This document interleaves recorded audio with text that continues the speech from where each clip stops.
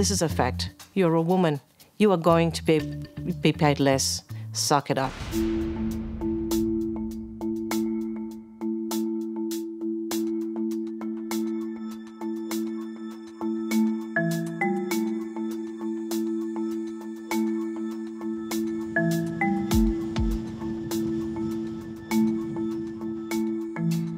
It's here, remote, tiny Iceland, that's leading the rest of the planet in closing the pay gap between men and women.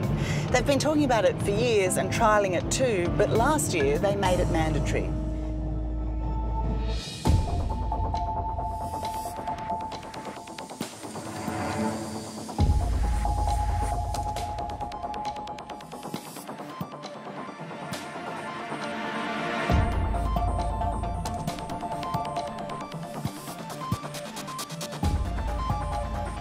I looked at it and said, well, this will probably never happen unless we make it mandatory. It is interesting that it's taken a man to push this through. Well, I would say I was just at the right spot at the right time. Journalists are women, but they're still being paid a lot less than men.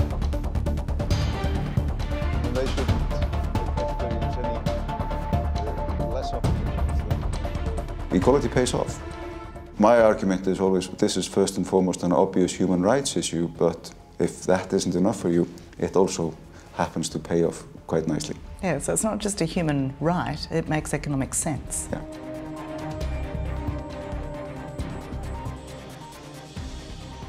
This isn't a threat to men, it's just a more fair, balanced society. But men should be getting active or involved in the fight. I mean, this isn't something that is pointed against us. I mean, we are also, we are fathers to daughters, we are husbands, we have sisters.